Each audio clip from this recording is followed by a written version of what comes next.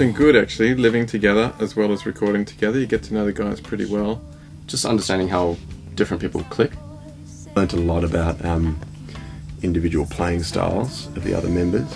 I've learnt that a lot of my bandmates are actually really good cooks. Everybody pitches in and does a bit of cooking. Greg made this awesome stir fry last night, and Trent's in the kitchen right now cooking up a storm for tonight. And the girls made amazing lamb dish with couscous. And oh, these guys aren't just good at music, they're good at cooking as well. I've learned a lot about Rich Fenton. I didn't know him too well, and he's domestically challenged.